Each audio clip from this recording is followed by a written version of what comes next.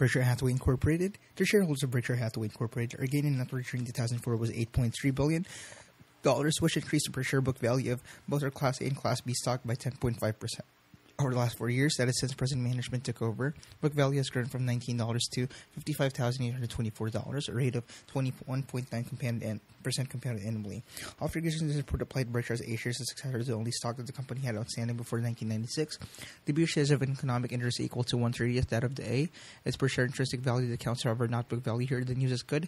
Between 1996 and 2004, Berkshire morphed from a struggling northern textile business whose intrinsic value was less than book into a diversified enterprise worth far more than book. Our 4-year gain in intrinsic value has therefore somewhat exceeded our 21.9% gain in book. For an explanation of intrinsic value and economic principles, I'd guide Charlie Munger, my partner in Berkshire's vice chairman, and me in running Berkshire. Please read our owner's manual beginning on page 73. Despite their shortcomings, early calculations of book value are useful at Berkshire as a slightly understated gauge for measuring the long-term rate of increase in our intrinsic value. The calculations are less relevant, however, than they once were in rating any single year's performance versus the S&P 500 index. A comparison we display on the facing page. Our equity holdings, including convertible preferreds, have fallen considerably as a percentage of our net worth from an average of 114% in the 1980s, for example, less than 50% in recent years. Therefore, yearly movements in the stock market now affect a much smaller portion of our net worth than once was the case, a fact that will normally cause us to underperform in years when stock rise substantially and overperform years when they fall. However, the yearly comparison work out Berkshire's long-term performance versus the S&P remains all important. Our shareholders can buy the S&P through an index fund at very low cost. Unless we achieve gains in per share intrinsic value in the future that outdo it, S&P, Charlie and I will be adding nothing to what you can accomplish on your own. Last year, Berkshire's book value gain of 10.5% fell short of the index 10.9% return. Our lackluster performance was not due to any stumbles by the CEOs of our operating businesses. As always, they pulled me more than their share of the load. My message to them is simple: run your business if it were the only asset your family will own over the next 100 years. Almost invariably, they do just that, and after taking care of the needs of their business, send excess cash to Omaha for me to deploy. I didn't do that job very well last year. My hope was to make several multi-billion-dollar acquisitions that would add new and significant streams of earnings to the many we already have, but I struck out. Additionally, I found very few attractive securities to buy. Berkshire, therefore, ended the year with $43 billion of cash equivalents, not a happy position. Charlie and I will work to translate some of this hard into more interesting assets during 2005, though we can't promise success. In one respect, 2004 was a remarkable year for the stock market. In fact, buried in the same maze, numbers in page 2 of the example is 35 years since the 1960s ended. You will find that investors return, including dividends from owning the S&P, has averaged 11.2% annually. Well, what do you expect future returns to be? But if you look for years with returns anywhere close to that, 11.2% says between 8% and 14%. You will first only one before 2004. In other words, last year's normal return is anything but. Over the 35 years, American business have delivered terrific results that should therefore have been easy for the investors to earn juicy returns. All they had to do was piggyback corporate America in a diversified, low-expense way, and an index fund that they never touched would have done the job. Instead, many investors have had experiences ranging from mediocre to disastrous. There have been three primary causes. First, high costs, usually because investors traded excessively to spend far too much on investment management. Second, portfolio decision based on tips and fads rather than on thoughtful, quantified evaluation of business. And third, stop approach to the market marked by untimely entries after an advance has been long underway and exits after periods of stagnation or decline. Investors should remember that excitement and expenses are their enemies. If they insist on trying to time their participation in equities, they should try to be fearful when others are greedy.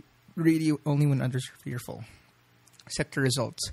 As managers, Charlie and I want to give our owner's financial information and commentary. We would wish to receive if our roles were reversed. To do this with both clarity and reasonable brevity becomes more difficult as Berkshire scope widens. Some of our businesses have vastly different economic characteristics from others, which means that our consolidated statements with their jumbled figures make useful analysis almost impossible. On the following pages, therefore, we will present some balance sheet and earnings figures from our major categories of business, along with commentary about each, but particularly want you to understand the limited circumstances under which we will use depth, given that we typically shun it. We will not, however, inundate you with data that has no real value in estimating Berkshire's intrinsic value. Doing so would tend to obfuscate the facts that count. Regulated utility businesses. We have an 80.5% fully diluted interest in Mid-American Energy Holdings, which owns a wide variety of utility operations. The largest of these are 1. Yorkshire Electricity and Northern Electric, whose $3.7 million electric customers make it the third largest distributor of electricity in the UK. 2. Mid-American Energy, which serves 698,000 electric customers, primarily in Iowa. And 3. Kern River Northern Natural Pipelines, which carry 7.9% of the natural gas consumed in the U.S. The remaining 19.5% of Mid-American owned by three partners of ours, Dave Sacol and Greg Abel, the brilliant managers of these businesses, and Walter Scott, a longtime friend of mine, who introduced me to the company because Mid-American is subject to the Public Utility Company Act, PUHCA. Berkshire's voting interest is limited to 9.9%. Voting control of the rest was Walter. Our limited voting interest forces us to account for Mid-American in an abbreviated manner instead of our fully incorporating company's assets, liabilities, revenues, and expenses in the Berkshire statements. We make one line entries only in both our balance sheet and income account. It's likely, though, that PUHCA will someday perhaps soon be repealed or that accounting rules will change. Berkshire's consolidated figures would then incorporate all of Mid-American, including substantial debt. It utilized, though this step is now not now or nor will ever be obligation of Berkshire. At year end, $1.478 billion of Mid-American's junior debt was payable to Berkshire. This debt has allowed acquisitions to be financed without our partners needing to increase their already a substantial investment in Mid-American by changing 11% interest. Berkshire is compensated fairly for putting up the funds needed for purchase, while our partners have spread the dilution of their equity interest because Mid-American made no large acquisition last year and paid down $100 million of what it owes us. Mid-American also owns a significant non-utility business, Home Services of America, the second largest real estate broker in the country. Unlike our utility operations, this business is highly cyclical, but nevertheless one we view enthusiastically. We have an exceptional manager, Ron Peltier, who through both his acquisition and operational skills is building a brokerage powerhouse. Home Services participated in $59.8 billion of transactions in 2004, a gain of $11.2 billion from 2003. About 24% of the increase came from 6 acquisitions made during the year through our 17 brokerage firms, all of which retain their local identities. We employ more than 18,000 brokers in 18 states. Home Service is almost certain to grow substantially in the next decade as we continue to acquire leading localized operations. Last year, Mid-American wrote off a major investment in zinc recovery project that was initiated in 1998 and became operational in 2002. Large quantities of zinc are present in the brine produced by our California geothermal operations, and we believe we could profitably extract the metal. For many months, it appeared that commercially viable recoveries were imminent, but in mining, just as in oil exploration, prospects have a way of teasing their developers, and every time one problem was solved, another popped up. In September, we threw in the towel. Our failure here illustrates the importance of guidelines stay with simple propositions that we usually apply in investment as well as operations. If only one variable is key to the decision, and the variable is a 90% chance of going your way, the chance for a successful outcome is obviously 90%, but if 10 independent variables need to break favorably for a successful result, and each has 90% probability of success, the likelihood of having a winner is only 35%. In our zinc venture, we solved most of the problems, but one proved intractable, and that was one too many. Since your chain is no stronger than its weakest link, it makes sense to look for, if you'll exclude an oxymoron, monolink chains. A breakdown of Mid-American's result follows in 2004. The other category includes a $72.2 million profit from sale of an Enron receivable that was thrown in when we purchased Northern Natural 2 years earlier. Walter, Dave, and I, as natives of Omaha, view this anticipated gain as War's reparations, partial compensation for the loss of our city suffered in 1986 when Ken Lay moved to Northern to Houston after promising to leave the company. Here for details, see Berkshire 2002 annual report. Here are some key figures on Mid-American's operations. UK Utilities, Iowa Utility, Pipelines, Home Services, Other, Net, Loss for Zinc Project, Earnings Before Corporate Interest and Taxes, Interest Other than Berkshire, Interest on Berkshire Junior Debt, Income Tax, Net Earnings, Earnings applicable to Berkshire, Debt owned to others, Debt owed to Berkshire.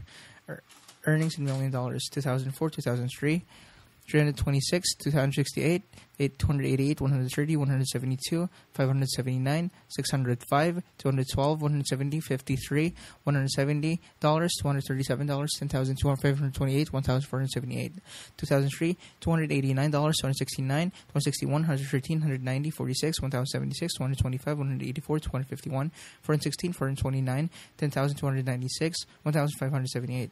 Includes interest earned by Berkshire net affiliated income taxes of $110 in 2004 and $118 in 2003.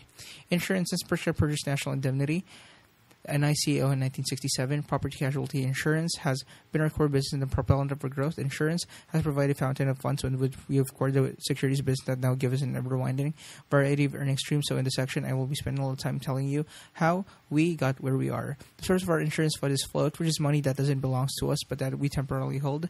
Most of our float arises because 1, premiums are paid up front through the service we provide. Insurance protection is delivered over a period that usually covers a year. And 2, loss events that occur today do not allow a result in our immediately paying claims because it sometimes takes many years for losses to be reported. Asbestos losses would be an example. Negotiated and settled. The $20 million of float that came with our 1967 purchase has now increased both by the way of internal growth and acquisitions to $46.1 billion. Float is wonderful if it doesn't come at a high price. Its cost is determined by underwriting results, meaning how the expenses and losses will ultimately pay compare with the premiums you have received. When an underwriting profit is achieved, as has been the case at Berkshire in about half of the 38 years we have been in the insurance business, float is better than free. In such years, we are actually paid for holding other people's money. For most insurers, however, life has been far more difficult. In aggregate, the property casualty industry almost invariably operates at an underwriting loss. When that loss is large, float becomes expensive, sometimes devastatingly so. Insurers have generally earned a poor returns for a simple reason. They sell a commodity-like product. Policy firms are standards, and the product is available from many suppliers, some whom are mutual companies owned by policyholders rather than stockholders with profit goals that are limited.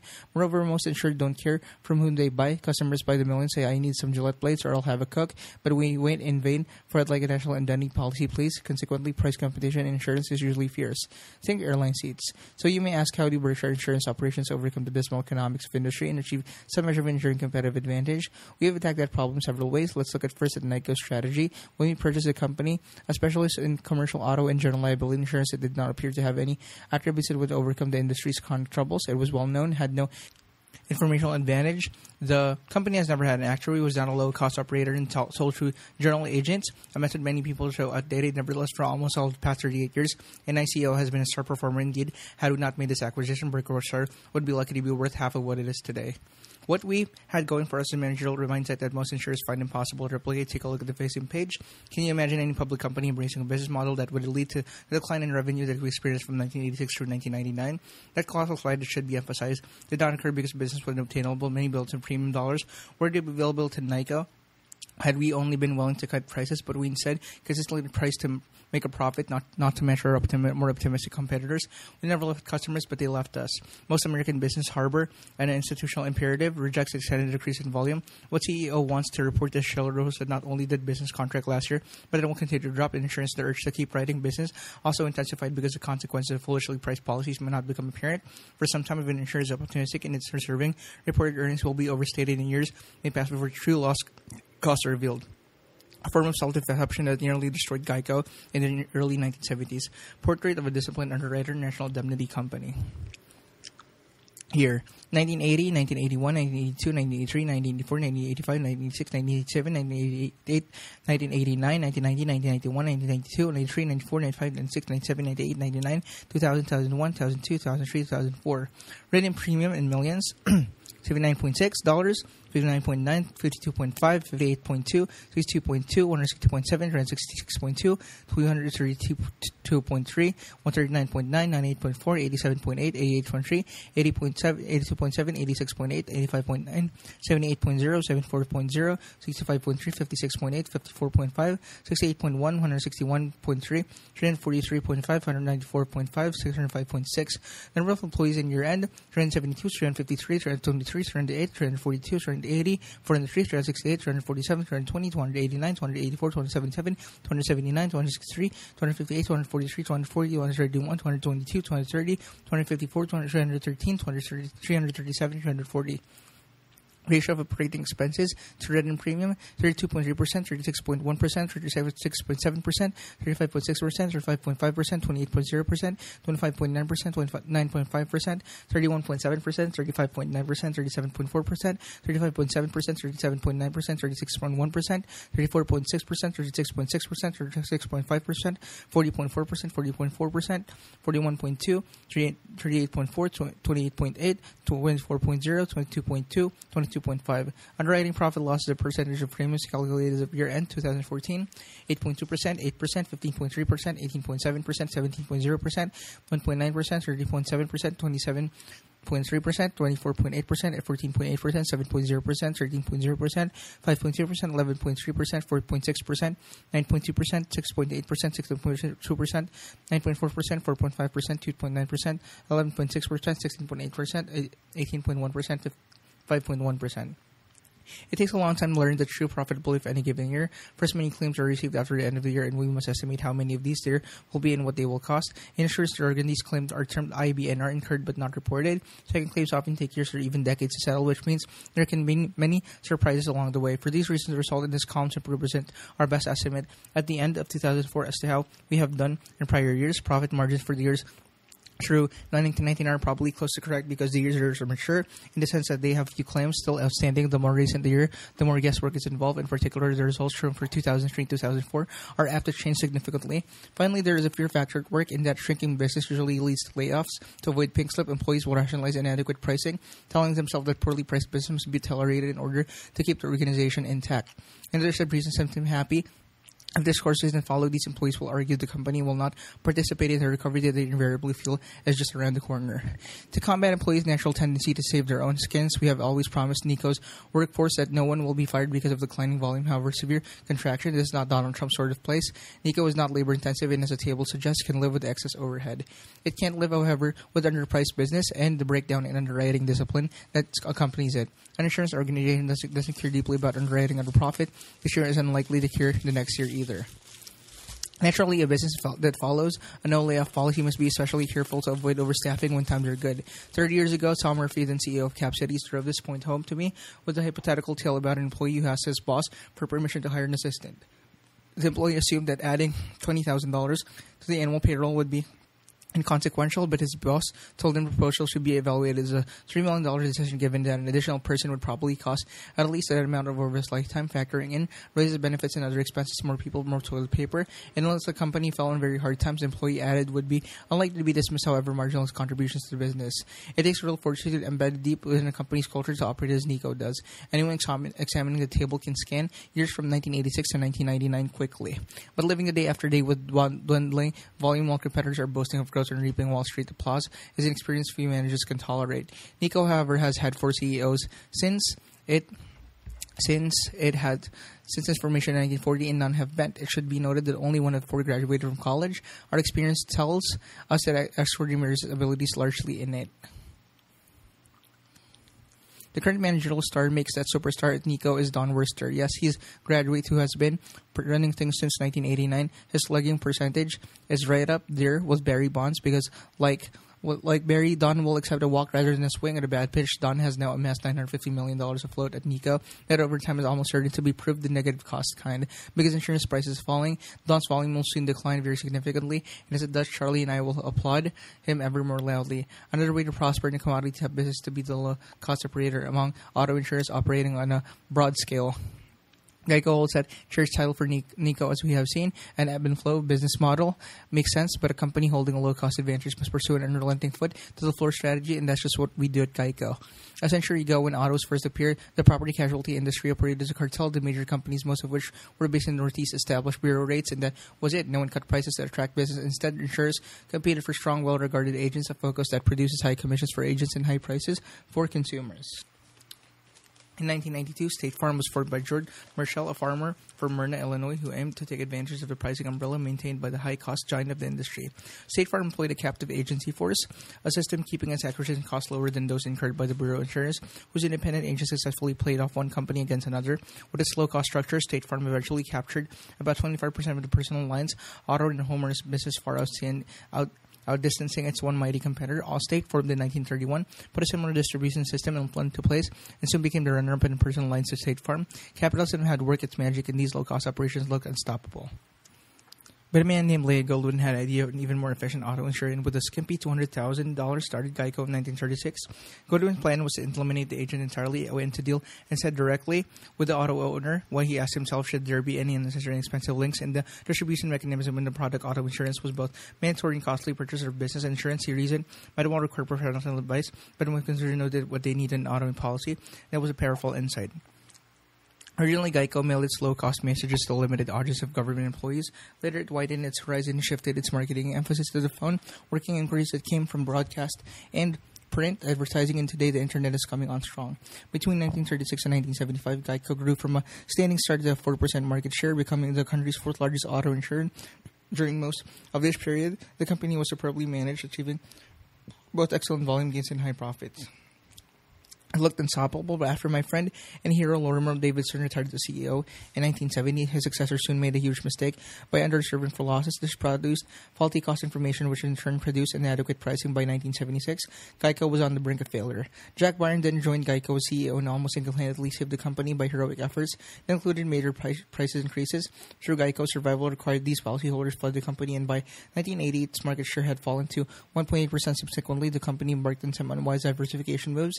The shift of emphasis away from its extraordinary business stunted Geico's growth, and by 1993, its market share had grown only fractionally to 1.9%. Then Tony Nicely took charge. And what difference that's made in 2005, Geico will probably secure a 6% market share. Better yet, Tony has matched growth with profitability. Indeed, Geico delivers all of its consistent major benefits in 2004 as customers saved $1 billion or so compared to what they would otherwise have paid for coverage. As associates are earned $191 million profit-sharing bonus that averaged 24.3% of salary, and its owners had enjoyed excellent financial returns. There's more good news. When Jack Byrne was rescuing the company in 1976, New Jersey refused to grant him the rates he needed to operate profitably. He therefore promptly and properly withdrew from the state. Subsequently, Geico avoided both New Jersey and Massachusetts, recognizing them as two jurisdictions in which insurers were this tends to struggle. In 2003, however, New Jersey took a new look at its chronic auto insurance problems and enacted legislation that would curb fraud and allow insurers a fair playing field. Even so, one might have expected the state's bureaucracy to make sure slow and difficult, but just the opposite occurred. Holly Beck, a New Jersey insurance commissioner who would be a success in any line of work, was determined to turn the laws intended to reality. With her staff's cooperation, Geico ironed out the details for entering the state and was licensed last August. Since then, we received a response from New Jersey drivers at this multiple of my expectations. We are now serving 140,000 policyholders. About 4% of the New Jersey market and saving them substantial sums as we do drivers every word of mouth recommendations. And once we hear from a New Jersey prospect, our closure rate, the percentage of policies issued to inquiries received is far higher than the state and its nationally. We make no claim, of course, that we can save everyone money. Some companies using rating systems that are different from ours will offer certain class of drivers a lower rate than we do, but we believe Geico offers the lowest price more often than any other national company that serves all segments of the public. In addition, in most states, including New Jersey, Berkshire shareholders receive an 8% discount, so gamble 15 minutes of your time and go to geico.com or call 800-847-7536 to see whether you can save big money, which you might want to use, of course, to buy other Berkshire products. Reinsurance, insurance sold to other insurers who wish to lay off part of the risk they have assumed, should not be a commodity product. At bottom, any insurance policy is simply a promise, and as everyone knows, promises vary enormously in their quality.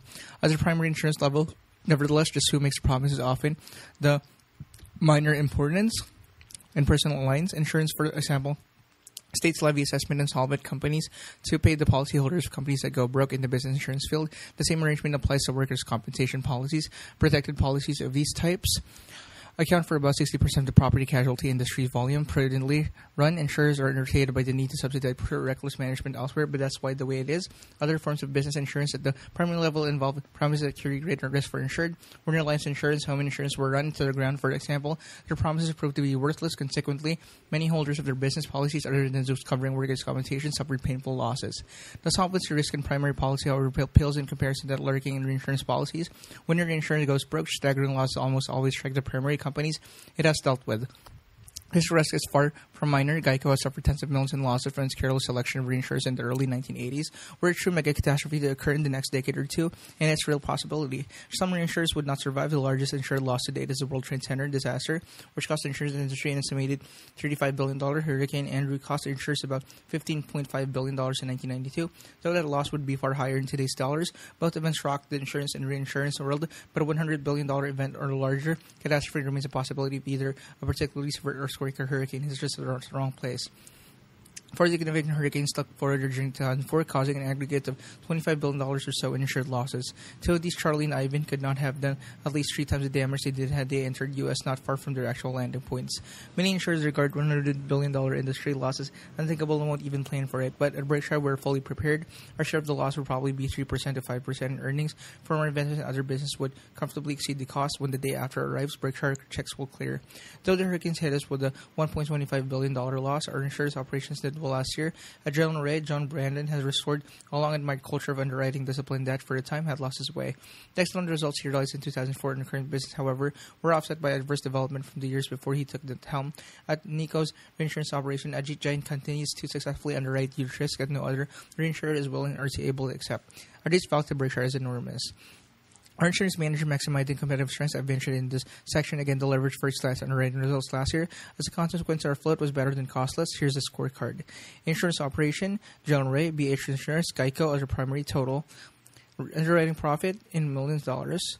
2004, $3, 417, 970. So $161, $1,551. 2004, $23,120, $15,278, $5,960, $1,736, $46,094. 2003, $23,654, $13,948, $5,287, $1,331, $44,220. Includes an additional to a national identity, a variety of other exceptional insurance business run by Rod Eldred, John Kisler, Tom Nernay, and Don Toll. Berkshire's float increased $1.9 billion in 2004, even though a few insured opted commute. That is, unwind certain reinsurance contracts. We agreed to such commutations only when we believe the economics are favorable to us after giving due weight to what we might earn in the future on the money we're returning. To summarize, last year we were paid more than $1.5 billion to hold an average about $45.2 billion in 2005. Pricing will be less attractive and has been, nevertheless, absent a mega catastrophe. We have a decent chance of achieving no coast float against this year. Finance and finance products. Last year in this section, we discussed a potpourri of activities. In this report, we'll skip over several that are now of lesser importance. Berkshire is down to tag ends. Valley Capital has added other investors, negating our expectation we would need to consolidate its financial, its ours, and the trading operation that I run continues to shrink. Both of Berkshire's leasing operations rebounded last year. At Court, office furniture earnings remained inadequate but are trending upward. Extra disposed of its container intermodal business in order to concentrate on trade loan leasing. Long is strong suit. Overhead has been reduced. Asset utilization is up and decent profits are now being achieved under Bill France, the company's new CEO. The wind down of Genray Securities continues. We decided to exit this derivative operations 3 years ago, but getting out is easier said than done. The derivative instruments are purported to be highly liquid, and though we have had the benefit of benign market while liquidating ours, we still had 2,890 contracts outstanding at year-end, down from 23,218 at the peak. Like hell, derivative trading is easy to enter but difficult to leave. Other similarities come to mind as well. Genray's derivative contracts have always been required to be marketed to market, and I believe the company's management conscientiously tried to make realistic marks. The market price of derivatives, however, can be very fuzzy in a world in which settlement of a transaction and sometimes that gets weighted and often involves multiple variables as well. In the interim, the marks influence the managerial and trading bonuses that are paid annually. It's small wonder that phantom profits are often recorded. Investors should understand that in all types of financial institutions, rapid growth sometimes masks major underlying problems and occasional fraud. The real test of earnings power of a derivatives operation is what it achieves after operating for an extended period in a no-growth mode. You only learn who has been swimming naked when the tide goes out. After 4 years, we finally generated a little synergy at Berkshire. Clayton Homes is doing well, and that's in part due to its association with the Berkshire. The manufactured home industry continues to reside in the intensive care unit of corporate America, having sold less than 135,000 new homes. Last year, about the same as in 2003. Volume in these years was the lowest since 1962 and was also only about 40% of annual sales during the years 1995 to 1999. That era, characterized by responsible financing and naive funders, was a fool's paradise for the industry. Because one major lender after another has fled the field, financing continues to bed evil. Manufacturers, retailers, and purchasers of manufactured homes. Here, Berkshire support has proven valuable to Clayton. We stand ready to find whatever makes sense, and last year, Clayton's management found much that qualified. As we explained in our 2003 report, we believe in using borrowed money to support profitable interest-bearing receivables. At the beginning of last year, we had borrowed $2 billion to relent to Clayton at a 1 percentage point markup, and by January 2005, the total was $7.35 billion. Most of the dollars added were borrowed us on January 4, 2005 to finance a seasoned portfolio that Clayton purchased on December 30, 2004 from a bank exiting the business. We now have 2 additional portfolio purchases in the works totaling about $1.6 billion, but it's quite unlikely that we will secure others of any significance. Therefore, Clayton's receivable in which originations will roughly offset payoffs will probably hover around $9 billion for some time and should deliver steady earnings. This pattern will be far different from that of the past, in which Clayton, like all major players in this industry, securitized its receivables, causing earnings to be front-ended in the last 2 years. The securitization market has dried up. The limited funds available today come only at higher cost and with harsh terms. Had Clayton remained independent in this period, it would have had major earnings that struggled with financing. In April, Clayton completed the acquisition of Oakwood Homes and is now the industry's largest producer and retailer of manufactured homes. We love putting more assets in the hands of Kevin Clayton, the company CEO, he's a prototype Berkshire manager. Today, Clayton has 11,837 employees, up from 7,136 when we purchased it, and Charlie and I are pleased that Berkshire has been useful in facilitating this growth. For simplicity sake, we include all of the Clayton earnings in the sector, so a sizable portion of these are derived from areas other than consumer finance. Trading ordinary income, generate securities, life and annuity operation, value capital, Bricadia, leasing operations, manufactured housing finance, Clayton, other income before capital gains, trading capital gains, total. Includes all liabilities from date of acquisition August 7, 2003. In $1 million. Pre-tax earnings 2004, $264, 44, 57, 30, 192, 220, 78, 584, 1,750, $2,334. 2003, $355, 99, 85, 31, 101, 34, 37, 75, 619, 1,215, $1,834. Interest-bearing liabilities 2004, $5,751, 5,437, 2,467, not available. Blank, 391, 3,636, not available. 2003, 7,826, 8,041, 2,331. NA, 525, 482, 2,032. NA. Manufacturing, service, and retailing operations. Our activities in this category cover the waterfront, but let's look at the summary balance sheet and earnings statement consolidating the entire group. Balance sheet 12/31/04 in $1 million. Assets, cash and equivalents, accounts, and notes receivable, inventory, other current assets, total current assets. $899, $3,074, $3,842, $254, $8,069. Goodwill and other intangibles, fixed assets, other assets, $8,662, $6,161, $1,044, $23,636. Liabilities and equity, notes payable, $1,143, other current liabilities, $4,685, total current liabilities, $5,828. Deferred taxes, $248, term debt and other liabilities, $1,965, equity, $15,595, total, $23,636. Earnings statements in $1 million. Revenues, operating expenses including depreciation of $766 in 2004 and $605 in 2003. Interest expense, net pre-tax earnings, income taxes, net income taxes. 2004, $44,142, $41,604, $57, $2,481, $941, $1,540. 2003, $32,106, $29,805. 64 to 2,157, 813, $1,744. This eclectic group, of which sells products ranging from daily bars to fractional interest and Boeing 737s, earned a very respectable 21.7% on average tangible net worth last year compared to 20.7% in 2003. It's noteworthy that these operations use only minor financial leverage in achieving these returns. Clearly, we own some very good businesses. We purchased many of them. However, substantial premiums to net worth, a matter that's reflected in the goodwill item shown in the balance sheet, and that fact reduces earnings on an average carrying value to 9.9%. Here are the pre-tax earnings for the larger categories of units.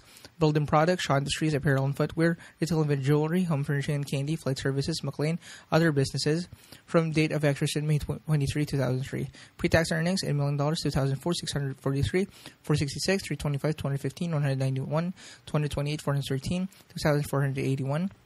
2003, $559, $436, $289, $224, $72, $150, $427, $2,157. In the building product sector in at Shaw, we've experienced staggering cost increases for both raw materials and energy. By December, for example, steel costs at Maytech, who primarily business connectors for roof trusses, were running 100% over a year earlier, and Maytech uses 665 million pounds of steel every year. Nevertheless, the company continues to be an outstanding performance since we purchased Maytech in 2001. Gene Toombs, its CEO, has made some brilliant bolt-on acquisition and is on his way to creating a mini Berkshire. Shaw fielded a barrage of price increases in its marine fiber materials during a year that added more than $300 million to its cost. When you walk on a carpet, you're in effect, stepping on processed oil, though we followed these hikes and costs with price increases of our own. There was an inevitable lag, therefore margins narrowed as year progressed and remain under pressure today. Despite these roadblocks, Shaw, led by Bob Shaw and Julian Saul, earned an outstanding 25.6% on tangible equity in 2004. The company is a powerhouse and has a bright future. In apparel, Fruitville increased unit sales by 10 million dozen or 14%, with shipments of intimate apparel for women and girls growing by 31%. Charlie, who is far more knowledgeable than I am on the subject, assures me that women are not wearing more underwear. With this expert input, I can only conclude that our market share in the women's category must be growing rapidly. Thanks to John Holland, Fruit is on the move. A smaller operation, Garen, also had an excellent year, led by Seymour Litchinson and Jerry Camiel, meal. This company manufactures the popular Granules line for children. Next time you're in Walmart, check out this imaginative product. Among our retailers, Ben Bridge Jewelry and RC Willey Home Furnishing were particularly standouts last year. At Ben Bridge, same-store sales grew 11.4%, the best gain among the publicly held jewelers who's reported to have seen. Additionally, the company's profit margin widened. Last year was not a fluke. During the past decade, the same-store sales gains of the company have averaged 8.8%.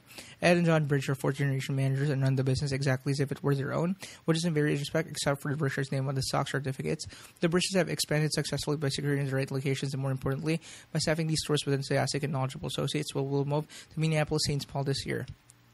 A Utah-based RC will lead the gains from the expansion have been even more dramatic, with 41.9% of 2004 sales coming from out-of-state stores that didn't exist before 1999. The company also improved its profit margin in 2004, propelled by its two new stores in Las Vegas. I would like to tell you that their stores were my idea. In truth, I thought they were mistakes. I knew, of course, how brilliantly Both Child had run the RC Willey operation in Utah, where its market share had long been huge, but I felt our closed on Sunday policy would prove disasters away from home. Even if our first out-of-state store in Boise, which was highly successful, left me unconvinced. I kept asking whether Las Vegas residents conditioned to 7 days a week retailers would adjust to us. Our first Las Vegas store opened in 2001 answered this question in a resounding manner, immediately becoming our number one unit.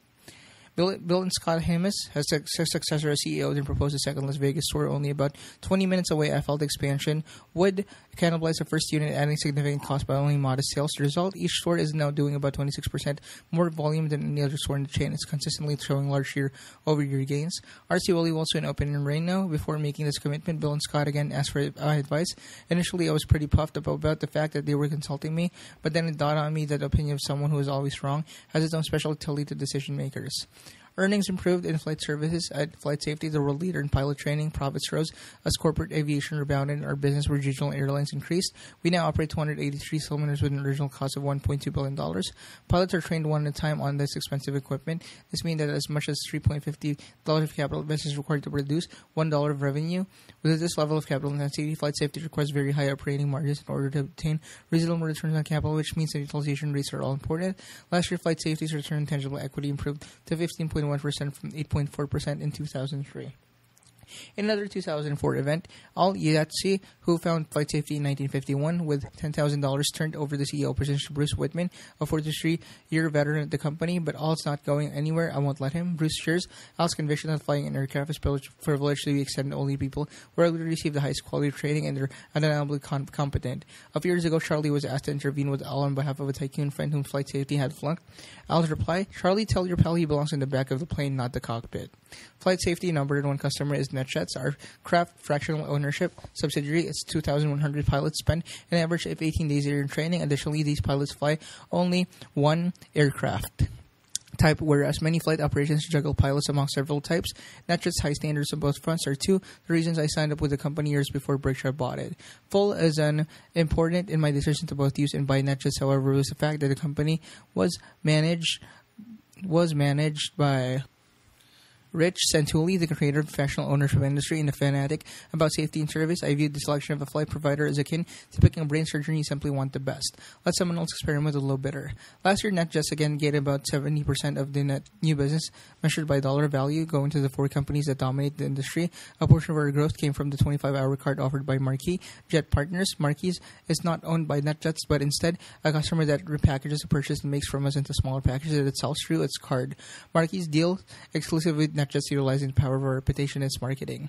Our U.S. contracts, including Marquis customers, grew from 3,877 to 4,967 in 2004 versus approximately 1,200 contracts when Berkshire bought NetJets in 1998. Some clients, including me, entered into multiple contracts because they wished to use more than one type of aircraft, selecting for any given trip whichever type best fits the mission at hand. NetJets earned a modest amount in the U.S. last year, but what we earned domestically was largely offset by losses in Europe. We are now, however, generating real momentum abroad. Contracts, including 25-hour cards that we ourselves market in Europe, increased from 364 to 693 during the year. We'll again have a very significant European loss in 2005, but domestic earnings will likely put us back in the black overall. Europe has been expensive for NetJets, far more expensive than I anticipated, but it is essential to building a flight operation that will forever be in class by itself. Our U.S. owners already want a quality service, whether they travel, and their wish for flight hours abroad is certain to grow dramatically in the decades ahead. Last year, U.S. owners made 2,003 flights in Europe, up to 22% from the previous previous year and 137% from 2000. Just important as our European owners made 1,067 flights in the U.S., up 65% from 2003 to 139% from 2000. Investments. We show below our common stock investment. Those that had market value more than $600 million at the end of 2004 are itemized. Shares, 151,610,700, 200 million, 96 million, 14,250,600, 6,708,760, 24 million, 2,338,961,000, 1,727,765, 56,448,380, 1,724,200. Company, American Express Company, the Coca-Cola Company, the Gillette Company, H&R Block Incorporated, M&T Bank Corporation, Moody's Corporation, PetroChina, 8 shares for equivalent, the Washington Post Company, Wells Fargo and Company, White Mountains Insurance, others, total common stocks. 123104 percentage of company owned, 12.1, 8.3, 9.7, 8.7, 5.8, 16.2, 1.3, 18.1, 3.3, 6.0. Cost in millions, $1,472, $1,299, $600, $223, $103, $499, $488, $11, $463, $369, $3,531, $9,056. Market in millions, $8,546, $8,328, $4,299, $703, $723, $2,084, $1,249, $1,698, $3,508, $1,114, $5,465, $37,717. Those are actual purchase price and also our tax base. GWP cost differs in few cases because of write-ups or write-downs that have been required. Some people may look at this table and view it as a list of stocks to be bought and sold based upon chart patterns, brokers' opinions, or estimates of near-term earnings. Charlie and I ignore such distractions and instead view our holdings as fractional ownership in businesses. This is an important distinction. Indeed, this thinking has been the cornerstone in my investment behavior since I was 19. At that time, I read Brain Graham's Intelligent Investor and the scales fell from my eyes. Previously, I had been entranced by the stock market but didn't have a clue about how to invest. Let's look at how the business of our big four, American Express, Coca-Cola, Gillette, and Wells Fargo, have fared since we bought into these companies. As the table shows, we invested $3.83 billion in the four by the way of multiple transactions between May 1988 and October 2003. On a composite basis, our dollar-weighted purchase date is July 1992. By year-end 2004, therefore, we had held these business interests on a weighted basis about 12 to 1/2 years. In 2004, Berkshire share of the group earnings amounted to $1.2 billion. These earnings might legitimately be considered normal. True, they were swelled because Gillette and Wells Fargo omitted the option cost in their presentation of earnings, but on the other hand, they were reduced because Coke had non-recurring write-off.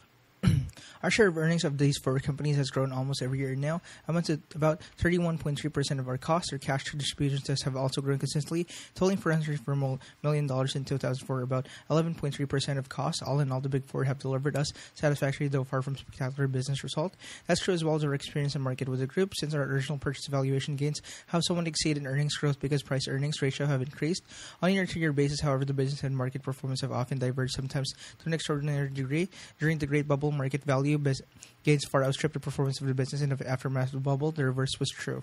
Clearly, Berkshire results would have been far better if I had caught a swing on the pendulum. That may seem easy to do when one looks through an always clean rearview mirror. Unfortunately, however, it's a windshield through which investors must peer and the glass is invariably fogged.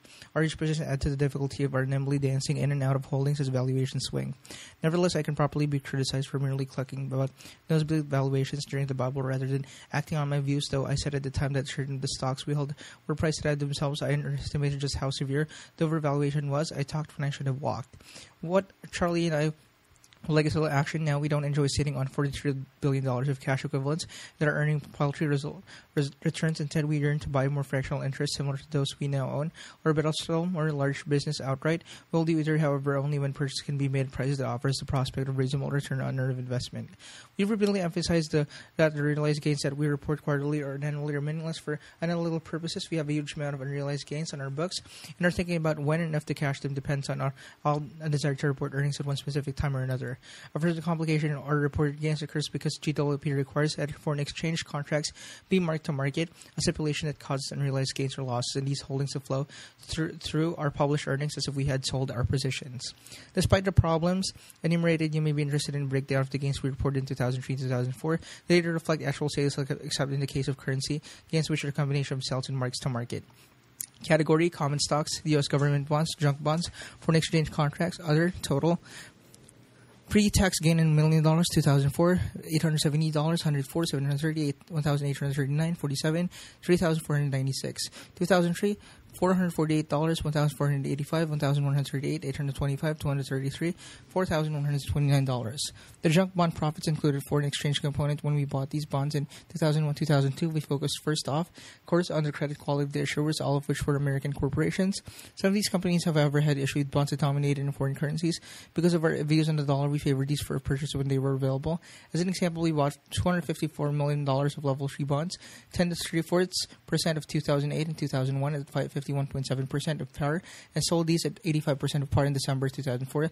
This issue was traded in euros that cost us 88 cents at the time of purchase, but that bought $1.29 when we sold. Thus, of our $163 million overall gain, about $85 million came from the market's revised opinion about level 3's credit quality, with the remaining $78 million resulting from the appreciation of the euro. In addition, we received cash interest during our holding period that amounted to about 25% annually on our dollar cost. The media continues to report that Buffett buys this, or their stock statements like these are almost always based on filings Berkshire makes with the SEC and are therefore wrong. As I've said before, the story should share Berkshire buys. Portrait of a disciplined investors, Lou Simpson.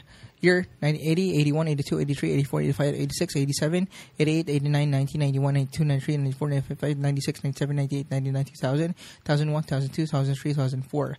Return from Geico Equities, 23.7, 5.4%, 4.58%, 36.0%, 21.8%, 45.8%, 38.7%, 10.0%, 30.0%, 36.1%, 9.9%, 56.5%, 10.8%, 4.6%, 13.4%, 13.8%, 29.2%, 24.6%, 18.6%, 7.2%, 20.9%, 5.2%, 8.1%, 38.3%, 16.9%, 20.3%. Average annual gain 1980-2004. S&P return 32.3%, 5.0%, 21.4%, 22.4%, 6.1%, 31.6%, 18.6%, 5.1%, 16.6%, 31.7%, 30.1%, 30.5%, 7.6%, 10.1%, 1.3%, 37.6%, 23.0%, 33.4%, 28.6%, 21.0%, 9.1%, 11.9%, 22.1%, 28.7%, 10.9%, 13.5%.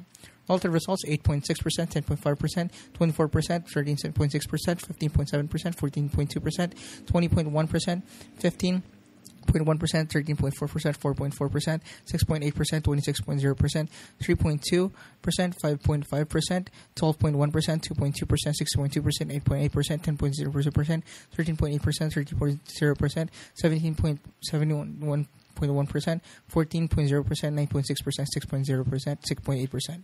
Even it's still not who I make the buying decision, Lou Simpson manages about $2.5 billion of equities that are held by Geico, and it's his transaction that Berkshire is usually reporting. Customarily, his purchase started in $200 to $300 million range, are in companies that look smaller than ones that I focus on. Take a look at the facing page to see why Lou is a kinch to be inducted into the Investment Hall of Fame. You may be surprised to learn that Lou does not necessarily inform me about what he is doing. When Charlie and I ascend my responsibility, we truly hand over the baton, and we give it to Lou just as we do to our operating managers. Therefore, I typically learn of Lou's transactions about 10 days after the end of each month. Sometimes it should be added I seldom disagree with his decision, but he's usually right. Foreign currencies. Berkshire owned about $21.4 billion of foreign exchange contracts at year-end, spread among 12 currencies I mentioned last year. Holdings from this kind are decided change for us before March 2002. Neither Berkshire nor I had ever traded in currencies, but the evidence grows that our trade policies will be unremitting pressure on the dollar for many years to come. So since 2002, we've hated the warning in setting our investment course. As W.C. Fields once said when asked for a handout, "Sorry, son, all my money's tied up in currency." Be clear in one point, in no way does our thinking about currencies rest on doubts. About America, we live in an extraordinarily rich country that products of a system that values market economics, rule of law, and equality of opportunity. Our economy is far in a way the strongest in the world and will continue to be. We are lucky to live here. But as I argued November 10, 2003, article in Fortune, available at BerkshireHathaway.com, our country's trade practices are weighing down the dollar. The decline in its value has already been substantial, but it's nevertheless likely to continue without policy changes. Currency markets could even become disorderly in general spillover effects, both political and financial. No one knows where these problems will materialize, but such a scenario is far from remote possibility than policymakers should be considering now. Their bent, however, is to learn lean towards not so benign neglect. A 318-page congressional study of the consequences of unremitting trade deficits was published in November 2000 and has been gathering dust ever since. The study was ordered after the deficit hit and then alarming $263 billion in 1999, but last year it had risen to $618 billion. Charlie and I, it should be emphasized, believe that a true trade that is an exchange of goods and services with other countries is enormously beneficial for both of us and them. Last year we had $1.15 trillion of such honest-to-God trade, and the more of this better, but as noted, our country also purchased an additional $618 billion in goods and services from the rest of the world that was unreciprocated. That is a staggering figure and one that has important consequences. The balancing item of this one-way pseudo-trade in economics, there is always an offset as transfers fall from the U.S. to the rest of the world. The transfer may materialize in the form of IOUs or private or governmental institution gifts to foreigners by way of assuming ownership of our assets such as stocks and real estate. In either case, Americans end up owning a reduced portion of our country, while non-Americans own a greater part. This force-feeding of American wealth to the rest of the world is now proceeding at the rate of $1.8 billion, a daily increase of 20% since I wrote you last year. Consequently, other countries and their citizens now own a net about $3 trillion of the U.S. A decade ago, their net ownership was negligible. The mention of the trillions numbs most brains. A further source of confusion is that the current account deficit, the sum of three items, the most important by far being the trade deficit and our national budget deficit, are often lumped as twins. They are anything but. They have different costs and different consequences. A budget deficit in no way reduces a portion of national pie that goes to Americans as long as the other countries and their citizens have no net ownership in the U.S. 100% of our country's output belongs to our citizens under any budget scenario, even one involving huge deficit. As a rich family of Washington goods, Americans will argue through legislators to how government should redistribute the national output. That's who pays taxes and who receives governmental benefits. If entitlement promised from an earlier date have been re-examined, family members will angrily debate among themselves as to who feels the pain. Maybe taxes will go up, maybe promises will be modified, maybe more internal debt will be issued. But when the fight is finished, all the family's huge pie remains available for its members. However, it is divided, no slice must be sent abroad. Large and persisting current account deficits produce an entirely different results as time passes and as claims against us grow. We own less and less of what we produce. In effect, the rest of the world enjoys an ever-growing royalty in American output. Here, we're like family consistently overspends its income. As time passes, the family finds that it's working more and more for the finance company and less for itself. Should we continue to run current account deficits comparable to those now prevailing, the net worth of the U.S. by other countries and their citizens at a decade from now will almost amount to roughly $11 trillion. And if foreign investors were to earn only 5% of that net holding, we would need to send a net of $5.5 trillion of goods and services abroad every year merely to service the U.S. investments and held by foreigners. At that day, a decade about our GDP would probably total about $18 trillion, assuming low inflation, which is far from a sure thing. Therefore, our U.S. family would then be delivering 3% of its annual output to the rest of the world simply as a tribute to the overindulgence of the past. In this case, unlike that involving budget deficits, the sons would truly pay for the sins of their fathers. This annual royalty paid to the world, which would not disappear unless the U.S. massively underconsumed and began to earn consistent large trade surpluses, would undoubtedly produce significant political unrest in the U.S. Americans would still be living very well, indeed better than now because of the growth in our economy, but they would chafe at the idea of virtually paying tribute to their creditors and owners abroad. A country that is not aspiring to an ownership society will not find happiness in only hyperbole heard from emphasis, a sharecropper society, but that's precisely where our trade policy supported by Republicans and Democrats alike are taking us.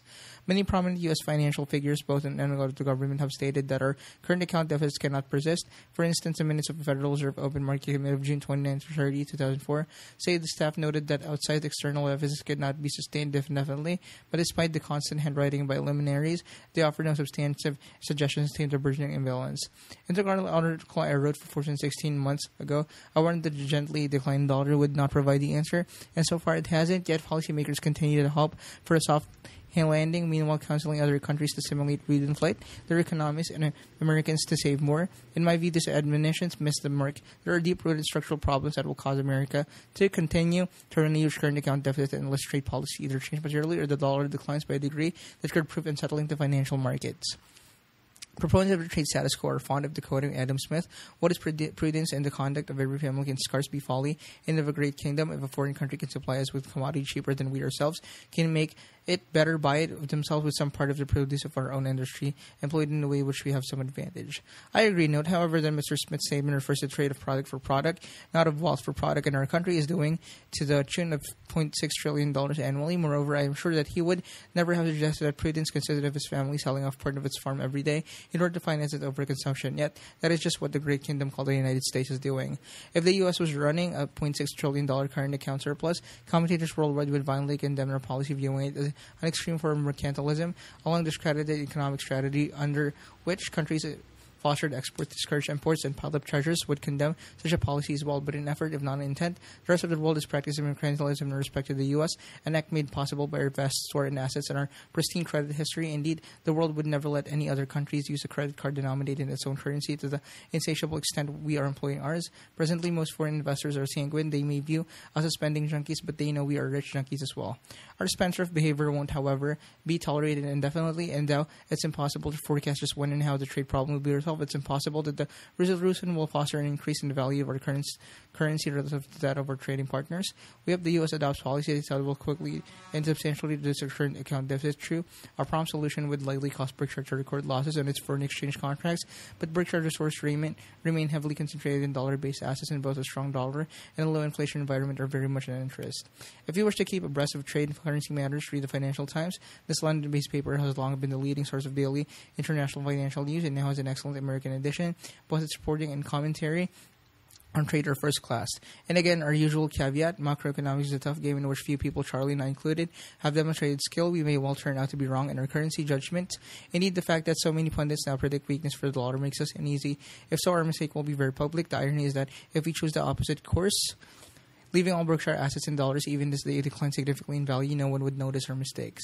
John Maynard Keynes said in his masterful The General Theory, worldly wisdom teaches that it is better for reputation to fail conventionally than to succeed unconventionally. Or to put it in less elegant terms, lemmings as a class may be derided, but never does an individual lemming get criticized from a reputational standpoint. Charlie and I were on a clear list with our foreign exchange commitment, but we believe in managing Berkshire as we owned 100% of it ourselves, and were in the case we would not be following a dollar-only policy. Miscellaneous. Last year, I told you about the group of University of Tennessee finance students who played a key role in our $1.7 billion acquisition of Clayton Homes. Earlier, they had been brought to Omaha by their professor, Al Exer. He brings a class every year to tour Nebraska Furniture Mart and for time to eat at Goret's and have a Q&A session with me at Q at Pete's Plaza. These visitors, like those who come from our annual meeting, leave impressed by both the city and its friendly residents. Other colleges and universities have now come calling. This school year. We'll have visiting classes ranging in size from 30 to 100 students from Chicago, Dartmouth, Tuck, Delaware State, Florida State, Indiana, Iowa State, Maryland, Nebraska, Northwest, Nazarene, Pennsylvania, Wharton, Stanford, Tennessee, Texas A&M, Toronto, Rodman, Union, and Utah. Most of the students are MBA candidates, and I've been impressed by their quality. They are keenly interested in business and investment, but their questions indicate that they also have more on their minds than simply making money. I always feel good after meeting them. At our sessions, I told the newcomers the story of the Tennessee group and its spotting of Clayton Homes. I do this in the spirit of the farmer who enters his hen house with an ostrich egg and admonishes the flock. I don't like to complain, girls, but this is just a small sample of what the competition is doing. To date, our new scouts have not bought its deals, but their mission in life has been made clear to them. You should be aware of an accounting rule demanding distorts our financial statements in a pain today, gain tomorrow manner. Berkshire purchased life insurance policies from individual and corporations who would otherwise surrender them for cash. As a new holder of the policies, we pay any premiums that become due, and ultimately, when the original holder dies, collect the face value of the policies. The original policyholder is usually in good health when we purchase the policy. Still, the price we pay for it always above its cash surrender value. CSV. Sometimes the original policyholder has borrowed against the CSV to make premium payments. In that case, the remaining CSV will be tiny, and our purchase price will be a large multiple of what the original policyholder would have received had he cashed out by surrendering it. Under accounting rules, we must immediately charge a realized capital loss excess over CSV that we pay upon purchasing the policy. We also must make additional charges each year for the amount by which the premium we pay to keep the policy in force exceed the increase in CSV. But obviously, we don't think these bookkeeping charges represent economic losses. If we did, we wouldn't buy the policies. During 2004, we recorded net losses from the purchase of policies and from the premium payments required to maintain them, totaling $207 million, which was charged against realized investment gains. In our earnings statements, including other in the table on page 17, when the proceeds from this policies are received in the future, will record a realized investment gain the excess over than the CSV. Two post-bubble governance reforms have been particularly useful at Berkshire, and I fault myself for not putting them in place. Many years ago, the first involves regular meetings of directors without CEO present. I've sat on 19 boards, and on many occasions, this process would have led to the plans being examined more thoroughly. In a few cases, CEO changes that were needed would also have been made more promptly. There is no downside to this process, and there are many possible benefits. The second reform concerns the whistleblower line, an arrangement though which employees can send information to me and the board's audit committee without fear of reprisal. Berkshire's extreme decentralization makes this system particularly valuable both to me and the committee. In a sprawling city of 880,000, Berkshire current employee count, not very fair, that falls On the Audit 13 headquarters, most of the complaints we have received are if the guy next to me has bad breath variety, but on occasion, I've learned of important problems at our subsidiaries that I otherwise would have missed. The issue raised are usually not of a type discoverable by audit, but relates instead to personal and business practices. Berkshire would be more valuable today if I had put in a whistleblower line decades ago. Charlie and I love the idea of shareholders thinking and behaving like owners. Sometimes that requires them to be proactive in the arena. Larger institutional owners should lead the way. So far, however, the moves made by institutions have been less than or inspiring. Usually, they focus on minutiae and ignore the three questions that truly count. First, does a company have the right CEO? Second, is he overreaching in terms of compensation? Third, are proposed acquisitions more likely to create or destroy per share value? On such questions, the interests of CEO many will differ from those of shareholders. Directors, moreover, sometimes lack the knowledge or gumption to overrule the CEO. Therefore, it's vital that large owners focus on these three questions and speak up when necessary. Instead, many simply follow a checklist approach to the issue du jour. Last year, I was on the receiving end of a judgment reached in the manner several institutional shareholders and their advisors decided I lacked independence and Marilyn was the director of Coca-Cola. One group wanted me removed from the board and another simply wanted me booted from the audit committee. My first impulse was to secretly fund the group behind the second idea. Why anyone would wish to be an audit committee is beyond me.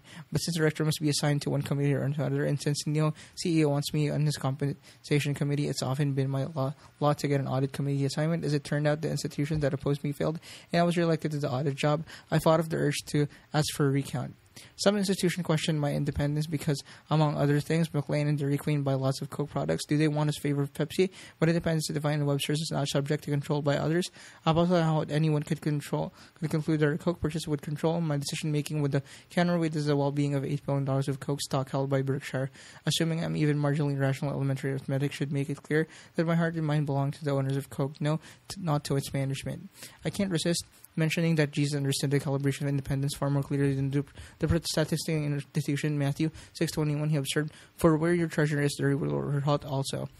If an institutional investor, it should qualify as a treasure that dwarfs any profits Berkshire might earn on routine transactions with Coke. Measured by the biblical standards, the Berkshire board is a model. Every director is a member of a family owning at least $4 million of stock.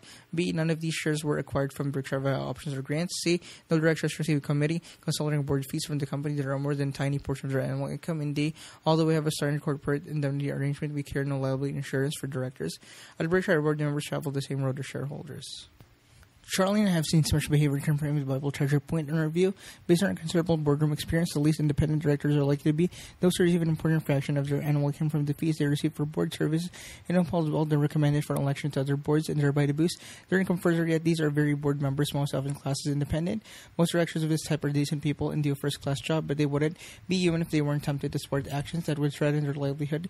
Some may go on to succumb such temptations. Let's look at an example based upon circumstantial evidence. I have first-hand knowledge of a recent acquisition proposal, not from Berkshire, that was favored by management, but by the company investment banker, and slated to go forward at a price above the level at which stock had sold for some years or now and sells for. An additional number of directors favored the transaction wanted it proposed to shareholders. Several of their brethren, however, each of whom received board and committee fees totaling about $100,000 annually, scuttled the proposal, which meant that shareholders never learned of this multi-billion-dollar offer. Non-management directors own little stock except for shares they had received from the companies or open market purchase in recent years had meanwhile been nominal, even though the stock had sold far below the acquisition price proposed. In other words, these directors didn't want the shareholders to be offered X, even though they had consistently declined the opportunity to buy the stock for their own accounted fraction of X. I don't know which directors opposed letting shareholders see the offer, but I do know that $100,000 is an important portion of the annual income of some of those deemed independent, clearly meeting the Matthew 6:21 definition of treasure. If the deal had gone through, these fees would have ended. Neither shareholders nor I will ever know what motivated dissenters. Indeed, they themselves will not likely know, given that self-interest inevitably blurs introspection. We do know one thing, though. At the same time, meeting at which the deal was rejected, the board voted itself a significant increase in directors' fees. While we are on the subject of self-interest, let's turn again to the most important accounting mechanism still available to CEOs who wish to overstate earnings, the non-expensive stock options. The accomplices in perpetuating this absurdity have been many members of Congress who have defied the arguments put forth by all Big Four auditors, all members of the Financial Accounting Standards Board, and virtually all investment professionals. I'm enclosing an op-ed piece I wrote for the Washington Post describing a truly breathtaking bill bill that was passed 312 to 11 by the House last summer, thanks to Senator Richard Shelby, and Senate didn't ratify the House foolishness, and to his great credit, Bill Donaldson and the investor-minded chairman of the SEC has stood firm against massive political pressure generated by the check-waving CEOs who first muscled Congress in 1993 about the issue of option accounting and repeated tactics last year.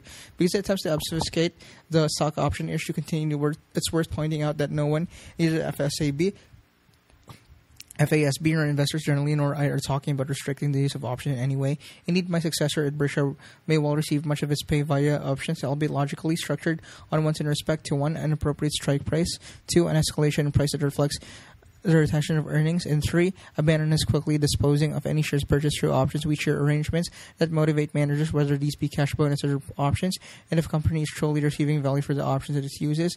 Issues we see no reason why recording their cost should cut down on their use. The simple fact is that certain CEOs know their own compensation would be far more rationally determined if options were expensed. They also suspected their stock would sell at a lower price if realistic accounting were employed, meaning that they would reap less in the market when they unloaded their personal holdings. 2, to these CEOs, such unpleasant prospects are a fate to be fought with all resources they have had, and even though the funds they use in that fight normally don't belong to them but are instead put up by their shareholders. Option expensing is scheduled to become mandatory on June 15th. You can therefore accept intensified efforts to sell or emasculate this rule between now and then. Let your congressmen and senators know what you think on this issue. The annual meeting. There are 2 changes this year considering the annual meeting. First, we had scheduled meeting for the last Saturday in April, the 30th, rather than the usual first Saturday in May this year, Mother's Day fall in May 8, and would be unfair to ask employees of Berkshire and guards to take care of us at that special time, so we've moved everything up a week. Next year, we'll return to our regular timing, holding the meeting on May 6, 2006. Additionally, we're changing the sequence of events on meeting day, April 30. Dolly's The Door will be open at QS Center at 7 a.m. and the movie will be shown at 8:30 at 9:30. However, we will go directly to the question and answer period, which allowing for lunch at the QS Tents will last until 3. Then after a short recess, Charlie and I will convene the annual meeting at 3:15. We have made this change because a number of shareholders complained last year about the time consumed by 2 speakers who advocated a proposal of limited interest to the majority of the audience and who were no doubt relishing their chance to talk to a captive group of about 19,500. With our new procedure, those shareholders who wish to hear it all can stick around for the formal meeting, and those who don't can leave, or better yet, shop. There will be plenty of opportunity for the pastime in the vast exhibition hall that adjoins the meeting area. Kelly Muchmore, the Flo Ziegfeld of Berkshire, put on a magnificent shopping extravaganza last year, and she says that was just a warm-up for this year. Kelly, I'm delighted to report, is getting married in October. I'm giving her away, and suggested that she make a little history by holding the wedding at the annual meeting. She balked, however, when Charlie insisted that he be the ring bearer. Again, we will showcase a 2,100 square foot Clayton home featuring Acme brick, Shaw carpet, John Mansell insulation, Mitech fasteners, Carefree awnings, and NFM furniture. Take a tour through the home. Better yet, buy it. Geico will have a booth staffed by a number of its top counselors from around the country, all of them ready to supply you with auto insurance quotes. In most cases, Geico will be able to give you a special shareholders discount, usually 8%. This special offer is permitted by 45 of the 50 jurisdictions in which we operate. Bring the details of your existing insurance to check out whether we can save you money. On Saturday at the Omaha Airport, we will have the usual array of aircraft from NetJets available at your inspection. Stop by the NetJets booth at the QS to learn about viewing these planes. Come to Omaha by bus, leaving on your new plane. The Bookworm Shop did the terrific business last year selling Berkshire-related books, displaying 18 titles. They sold 2,920 copies for $61,000. Since we charge the shop no rent, I must be getting soft. It gives shareholders a 20% discount this year.